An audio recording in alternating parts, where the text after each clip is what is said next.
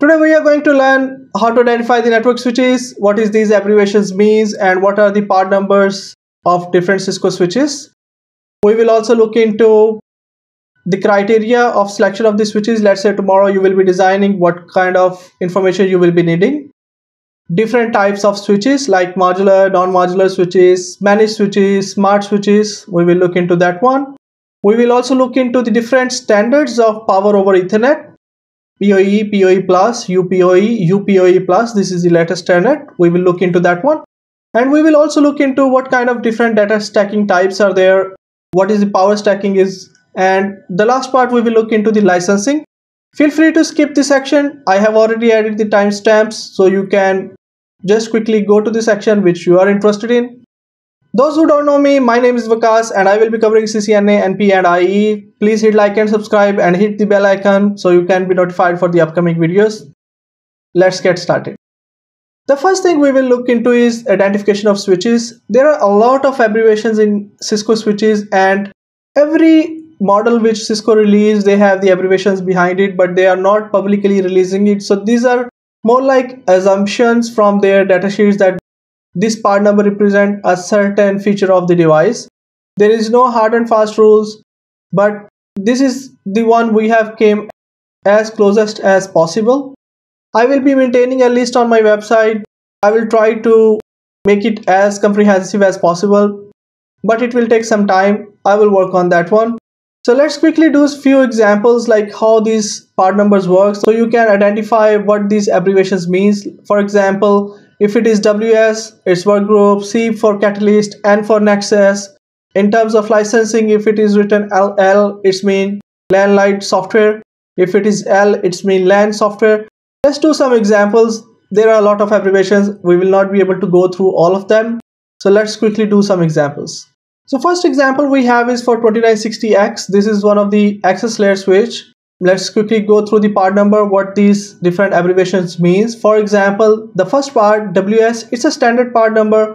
They are adding it to all the catalyst series. I am assuming it's WS means Workgroup Switch. If it is C, it's catalyst. Then comes the 2960X. This is the part number they are referring to, which have different series like 3850, 3750, even 9300, 9500 series are there. With this part number represents that specific series. Then we have the next part is 48. That's the actual port numbers. This is the port number which are available on the network switch. Like it comes in different variations. For example, 24, 48. Even some switches are there which comes as 92 ports. This is gonna be the port numbers on this switch. The next one is F. F means it's full POE. All the ports support 15.4 watts. The next abbreviation P means it's a POE based. There are different variations in this one. You will see in different part numbers like U, it's referring to UPOE. And there is no specific part number they have used for UPOE plus. You can easily identify based on their power supply that how much power is going to be available for the POE devices.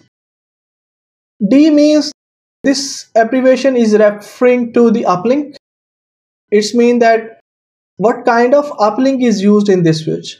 D means it's a SFP plus. It could be Giga Ethernet. It could be copper based, or it could be also dual based as well. So the next one is L. L means this is referring to the licensing. What kind of license or what kind of software is going to be running in this one. L means it's a LAN based. It's a layer 2 feature set. There are other variations as well. LL, which means LAN light and other types of switches. It depends on the network series. The next part number I have taken it is from 9300 switches, which is the one of the latest series, 9300 and 9500. C means, as we already seen, it's a catalyst series. 9300, it's a part number. 24, how many ports are there? U means, is it POE, POE plus or UPOE? This is a switch which is UPOE based.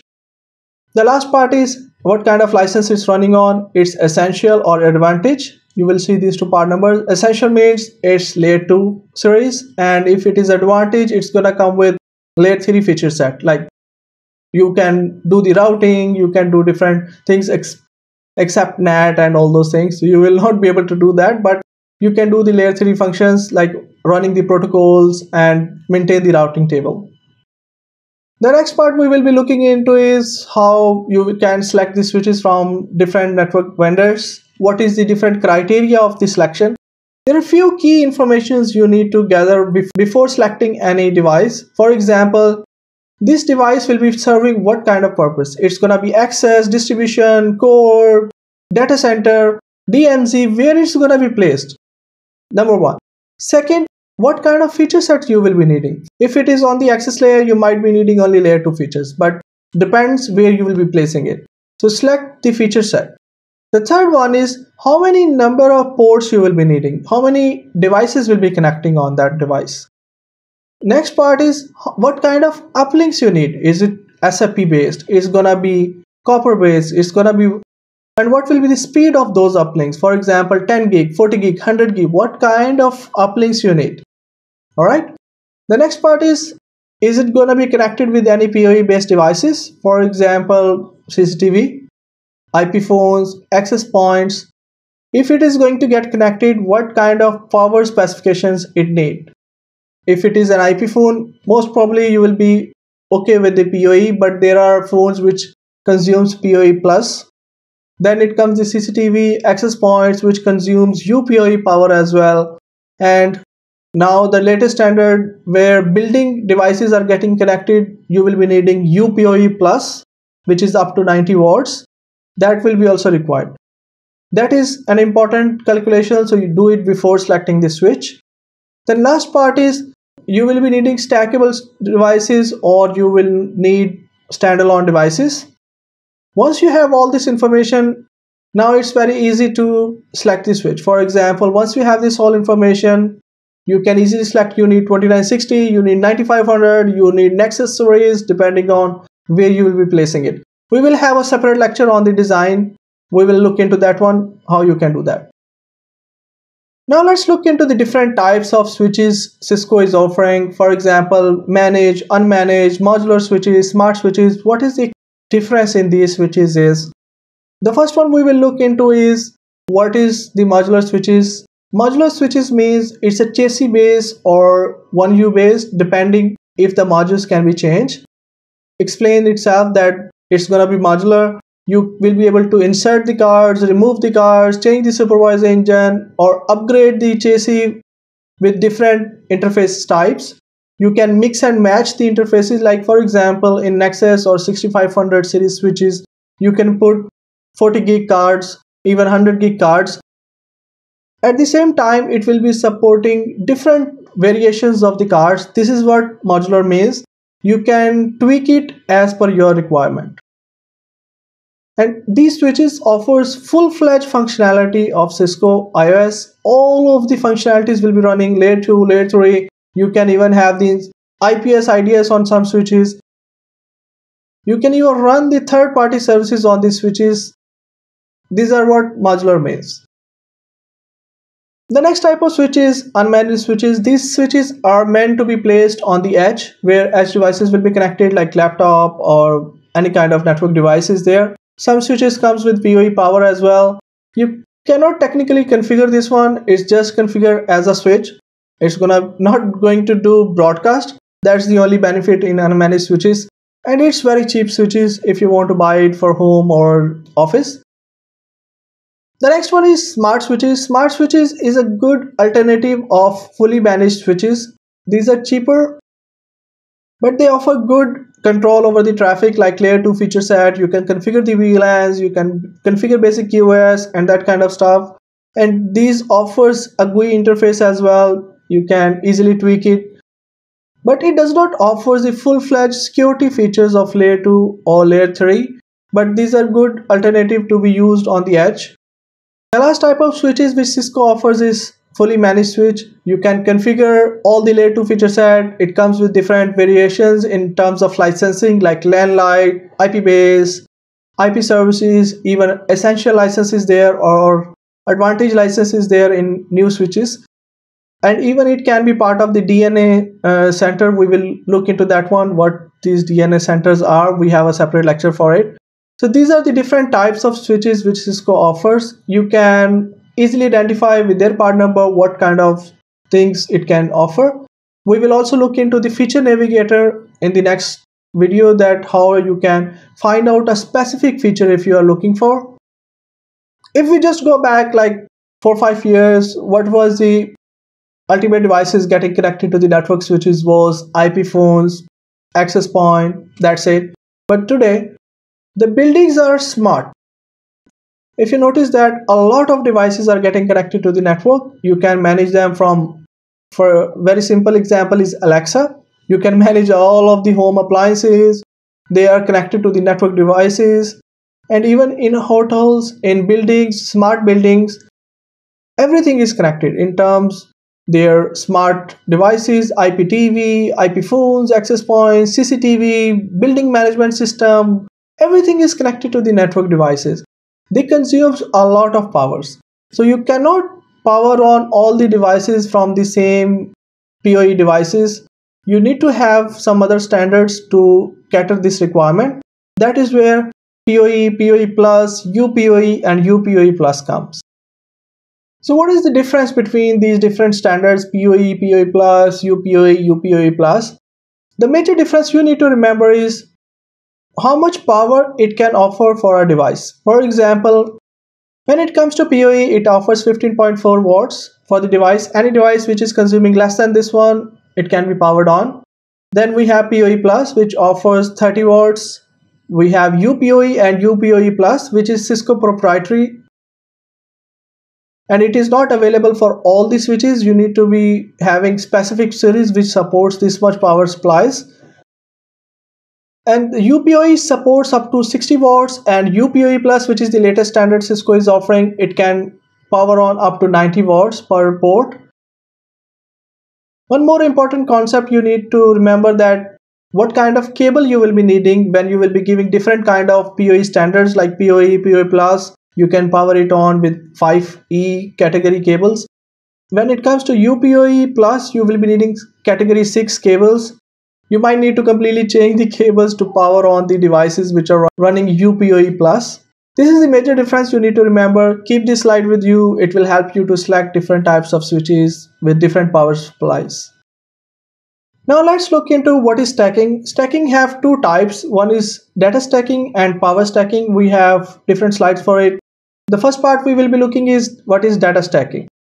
When it comes to data stacking, it means that you will be making a group of switches which will be interconnected with the stacking cables, and it will be allowing you to manage all the devices as one. So your management plane comes as one. Your data plane can be used from one switch to another. You don't need to have uplink to your centralized location from every switch. Let's say you have an uplink which is connected to switch 1, and you have other stack members, like 7 more stack members are there. All of them are not required to have the uplink to the network. They can be utilizing the uplink which is available on the first switch using the backplane of stack. They can move the data between the switches. What happens in this stacking is, when all the devices are booting, what will be happening is there will be an election, who will be the active device, who will be the standby, and remaining all the devices will act as members of that stack. Anytime, let's say, the active device fails, automatically the standby device will take over. So where you will be using stacking is, you will use where you need to convert multiple switches into one. The second, it will reduce the uplinks. The third is, it will be easier to manage these switches because all of them will be acting as one switch. And it offers you higher throughput as well as compared to standalone devices. If you connect it using the copper cables between the switches, it is 1 gig, but when it comes to stack, it can be even 480 gigs per second. It's way higher throughput as compared to any uplink. When it comes to 2960X series, it has 3 different types of stack. One is Flexstack, the next one is Flexstack Plus, then Flexstack Extended. There is a minor difference in all of these. You need to just remember the high level difference between all these stacks. It's not part of the exam, but remember, when you will be designing the network, these are the important concepts. When it comes to Flexstack, you can stack up to 4 switches, and it can offer 10 gig throughput or 25 gig throughput depending on the stack cable used or the type of switches. Flexstack is no more available on most of the switches. It's an old standard. The next one, Flexstack Plus. This is the currently supported stack on the network devices. When it comes to Flexstack Plus, you can stack up to 8 switches. So you will have a stack of 8 different devices. All of this will act as one device. You can easily manage all of them with using one single IP address. It can offer you up to 80 gigs per second stack, which is way higher than Flexstack or any uplink or copper links you will be using. The last one is extended Flexstack. What is the difference in this one? That's important one. It supports up to 8 switches. That's difference is same, but it offers 2 variations. One is the hybrid stack and one is fiber stack. When it comes to fiber stack, you can keep these stack switches apart. You will be extending these switches using the fiber cables, so the distance between these devices can be larger. In normal stack, what happens is the cable comes as 50 centimeter, or there are a few cables which comes as 1 meter as well. That is the maximum distance you can create. In one rack, it's perfectly fine. But if you will expand your network to multiple racks, this is not a good choice. You cannot extend your stack. The only option is left is you will be using extended stack, which works with fiber based cables. You can just connect it on different racks and you will have your stack up and running. The hybrid stack is a module only in the device which supports both of the stacks based on the fiber and based on their stacking cable. You can connect any of it and it works perfectly. That's the major differences between these stacks. Every switch have their different terms for the stacking, but in 2960X series, this is the stack. The next one is Stackwise Plus. This was introduced in 3750X series, which is kind of obsolete, so you don't need to remember this, but it's a good term to discuss because in next series, they have utilized the Stackwise 480 and Stackwise Plus as well. So what Stackwise Plus offers is you can stack up to 9 switches and up to 64 gigs per second of throughput behind the chassis. If you notice in the diagram, the connection wiring is different as compared to Flexstack. Whichever switches you will choose, always look into their installation guide. What is their recommended Stackwise configuration? Because it will be giving you the maximum throughput available from the device. What are the common features all the stacks offer is common management console, QoS, you can manage it from centralized, unified CLI, you can have multicast throughput extended as compared to standalone devices. These are the major differences when it comes to the Stackwise technologies. The major difference in these all technologies is the throughput, how much throughput it's offering and what kind of series it is. It will change the variation of stack in that one. The next one they introduce is Stackwise Plus 480. This one was introduced in 3850. 3850 series is, as compared to 3750, is offering way higher throughput. In this one, what they did is they stacked and provided up to 8 switches can be part of stack and offers 480 gigs of bandwidth behind the stack. This is the major difference in all of this one. And the recovery time of these devices, they have reduced it to some milliseconds, which is excellent. For example, if the active switch fails, how much time it will take for this standby switch to come up. We will also discuss Stackwise Virtual, VPC, VSS when we will be making separate series for that one on specific to design, which will be helpful for pre-sales engineers as well as who are the new network engineers who don't understand what kind of different technologies are available in terms of stacking. Now let's look into what is stack power. When it comes to stack power, in normal cases, when you have primary and secondary power supply in a switch, what kind of redundancy you are achieving is 1:1. What is 1:1 means? You have one as primary and one as secondary. If one fails, the other one will power on this switch. The next type of redundancy you can achieve is using RPS. RPS is an external power system which gets connected to the switches and it offers you 1:n. What is 1:n means? All of the devices will be utilizing this RPS in case their main power supply fails. Now we will be looking into what power stack does. When it comes to power stack, All of these switches with the power supply are clubbed into one. They will be offering you a big pool of power supply. You can even connect a switch which does not have a power supply in that one. It will still power on. That is the beauty of power stack. When it is power stack, you can stack up to 4 switches together, and you can add one supply in one. Other switch can have 2 power supplies, and some switches may have no power supply. They will all be powered on from the common pool of power supplies. In case of failure, they will be taking the power from the other devices. That is what happens in power stack. For example, you have 4 different power supplies. All of those power supplies will be clubbed together, and they will be available for all the switches as a common power stack. All of these switches will consume from this common pool. The last part of the lecture is the licensing. This is a quick overview of the licenses. There are a lot of licenses. I will be making a series for each switch, what kind of licenses it supports, what these licenses means, and if you want to find out the particular feature, how you can do that. But these are the few most utilized feature sets like LAN base, IP base, IP services base. LAN base will be reflected using L. IP base will be reflected using S, and IP services will be reflected using E. Don't confuse yourself. E is also refers to essential, which is almost equals to LAN base. Don't confuse yourself. Just look into the description what kind of feature set it offers. For example, in LAN base, it's purely a layer 2 feature set. You will not have layer 3 capabilities. You cannot do the routing on that one. You cannot utilize it for inter-VLAN routing as well, because you will not have much control over the layer 3 traffic.